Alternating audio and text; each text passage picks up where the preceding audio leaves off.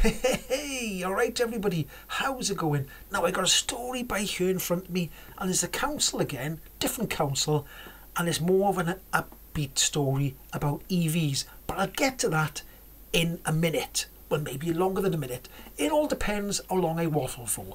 I'll try and keep it short. But the last video about the parish council that didn't want any sort of electric EV chargers, 8 EV chargers it was, in the MFG group petrol station. That video there did attract some anti-EV people. Well, quite a lot of anti-EV people. And it was probably to do with the actual thumbnail, which looked like it was negative towards EVs because it said parish council says no to electric charging points, which them type of thumbnails attract anti-EV people. And then when they come in and they find out that I'm not anti-EV and I'm not in their club, they get a little bit miffed. So some of them like to argue with me about certain stuff.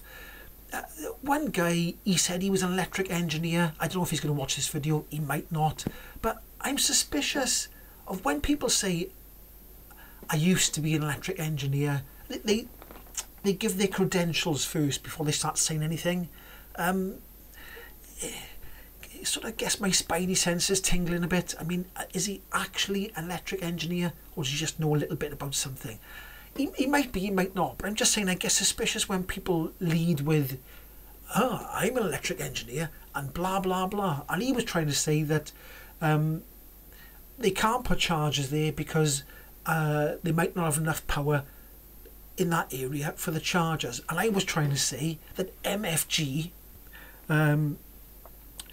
they've done lots of hubs in the UK, and they probably do all the planning and stuff to see if they can put them there beforehand. They don't just go on a whim, right, we'll just bung them here and then see if we can get the capacity, the electric capacity or whatever it is there later on. They do all these checks. That's what it's all about. They do the checks first, not after. So I was arguing my point with him, and in a roundabout way, he ended up answering his own question and said, of course it can be done. So anyway, with that being said, and also, see, I'm waffling again, and and also, I did go and look at the actual planning permission, and I did go and look at the comments that the people in the village made, and the complaints they made. Some of the complaints were, you could say valid, and then some of the complaints were a little bit silly. Like, there's a house next door, and where the chargers are, they go to the side of his house, not the back or front of the house. And he was getting worried about electromagnetic fields from the actual substation. But I looked, and the substation is in a big metal box, and then they're going to put something around that, then they're going to put fences around that, and there's going to be a big wall. So they just, I don't know, right? So it is a bit NIMBY-ish. And also, it's a 24-hour petrol station. It's open 24 hours for certain things, and they were worried about noise, but there's going to be more noise from petrol pumps than electric chargers. So come on man. Anyway, let's get back to this one. So it's a short story. I know I've waffled on, but let's get back to this one. Now this is about Blaenau Gwent Council. Now Blaenau Gwent Council, so I'll tell you about Blaenau Gwent Council. Blaenau Gwent Council is in the valleys in South Wales. It's South Wales, but it's north of South Wales, if that makes sense. The Blaenau Gwent Council, I think, is the poorest council, or whatever, you know, the borough in Wales. It's the poorest one in Wales before I start, okay? So remember that. So the headline is Blaenau Gwent Council channel their energy, is a play on words by here, channel their energy into Gully channels for electric vehicle home charging trials. So they've put out trials for Gully charging. Now, if my memory serves me right or correct, a couple of months back I did something about Gully charging, and then a couple of people jumped in on the comments, and there was a video on YouTube about people could get electrocuted if they got Gully charging and they both touch each other in a certain way. It's something like that. It's something about if they touch somebody else's car when they're charging their car, like that. Stretch a leg over there. It was something like that. If they touch somebody else's car when they're plugging in their charger at the same time, you know, like that, there's a chance that something could happen. If you remember what it is, put it in the comment section. I can't quite remember, but it was something like that. The chances are super slim, but anyway, put that to one side, because isn't it weird? I'm going to go on a rant now. Isn't it weird, right, that if an electric car catches fire, right, it's like it's the worst thing in the world, okay, right? It's the worst thing ever, right? It's so dangerous. It's unbelievably dangerous. It's the worst fire known to man. But if a petrol car catches fire, you can go up to it and go and light a cigarette off and it's fine. That's the way people act. They act as if petrol car fires, diesel car fires, other fires are fine, absolutely fine. We're used to them. We're used to them kind of fires, so it's absolutely fine. I'm going on a rant. Right, let's get back to this. Right, Blaenau Gwent Council channel their energy into gully channels for electric vehicles home charging trial. Now, I thought we'd be past trials now. I thought like other councils could say to these councils, look, we've had trials, they work, you can have a channel, it's all hunky-dory, get on with it. But it looks like every single council has got to have trials before they go ahead with it. I don't know why. Why can't one council do it and just send all the information to all the councils? I don't know. If you know why, tell me in the comment section. So they did a campaign via social media in January, and they were asking any residents in the Blaenau Gwent area if they were thinking of getting an electric car or have an electric car and they can't charge at home, they haven't got off-street parking, and they're using public charging or will be using public charging. And it looks like, the picture by here looks like some people have put their names forward, but the picture I'm looking at, now, I don't want to put the picture up because it looks like it's a picture of a person who lives in Blaenau Gwent, so I don't want to put a picture of their face up, but I'll try and blur it, and if I can't blur it, I'll try and describe the picture.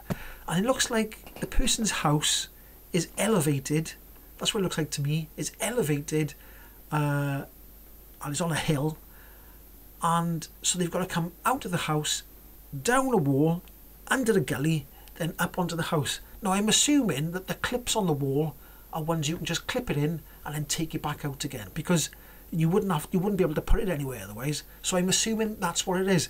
So that's, you could say that's quite a challenging sort of situation there. It's quite challenging because the house is not level with the pavement. It's like up in the air. It's almost, I'd say the elevation is about, it's over about 4.5 foot maybe. It's elevated up on a wall. Now, I don't know any other way out of that. I don't think there's any other way. You could put some sort of gully in the wall as well. I don't know. But I'm assuming that what I'm looking at, because I can't quite tell, I think what I'm looking at is clips in the wall, gully in the pavement, so nobody trips over it. But anyway, they did this, and they are the poorest council area, borough, whatever, in South Wales, or in Wales actually, I should say in Wales, and they're going ahead with these studies. Now I found out about this because a friend of mine who was anti-EV, he was very, very, very anti-EV, and he's actually on mobility, he's disabled, and he's actually, his next car, he's already ordered it, he's ordered a Peugeot 3008 EV, a Lua, not the top of the range one, you only get 2 models I think on mobility, but he's ordered a 3008 Peugeot 3008 EV with something like a 73 kilowatt hour battery, and he's got that coming. He can park, he's got a driveway, he's fine, he's absolutely fine, but he lives in that area. But he sent it to me, and the reason why he sent it to me, because now he's pro EV. He wasn't pro EV a few months back. He was against EVs. Now he's pro EV. As soon as he jumped in an EV and tried one, he was like, I'm sold, I'm having one. So he sent me this, and the reason he sent me this, I know this is a long waffle story, so stick with me. There's no fantastic end to this because I've said what it is. But the reason why he sent me this was because he was having a discussion on the Blaenau Gwent Facebook page or something, and people were arguing that the council is wasting money on trialling these EV gullies because nobody's going to buy EVs in the future. It's either going to be something like, some guy was saying that it was going to be ammonia cars, which is a load of rubbish. And other people were saying hydrogen cars or whatever, anything except EV. Look, if they heard there was a cow dung car, right, they'd rather go for that than an EV. They'd go, oh, cow dung cars are the future. All you do is you get a nozzle and it pumps in liquid cow dung into your car. Much better than an EV. You know what these people are like? Anything other than an EV, if you know what I mean. So they're saying that the vehicle charging trial has been a success, and they're going ahead with more trials, but they've already said it's been a success. So it looks like they are going to allow to have gullies in the Blaenau Gwent area. So there we go. So that's a nice council story, not a terrible nasty council story, but a nice council story. Sorry I waffled on then. It was a bit of a waffle, might not have made much sense. But if you did like my waffle, or you got any stories about councils near you, are they doing trials for gullies or other types of, you know, people who haven't got off-road parking? Is there anything happening like that in your area? Put it in the comment section. And if you did like this video, give it a like, subscribe, and I'll catch you in the next one. Ahoy!